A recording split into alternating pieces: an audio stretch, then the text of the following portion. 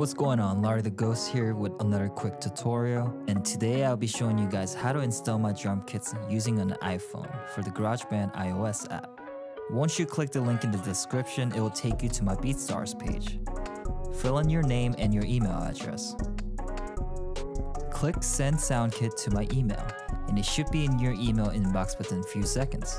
Click the email and download the kit to your iOS files. Once you do that, you should see the zip file. Click the zip file to unzip the folder, and there you have it.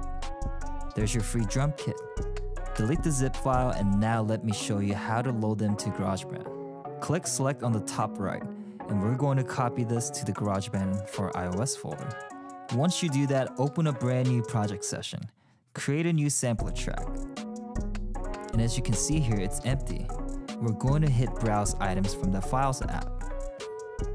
From Browse, click on my iPhone, go to Garageband for iOS, open the drum kit, click the sample you want to load into the sampler, and it should appear in this window within a few seconds. And that's it.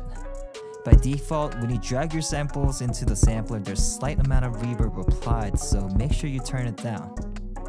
And there you have it. That's it for today's tutorial.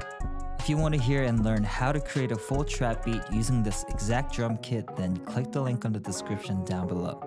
I hope you found this information helpful, and I can't wait to hear what you guys come up with.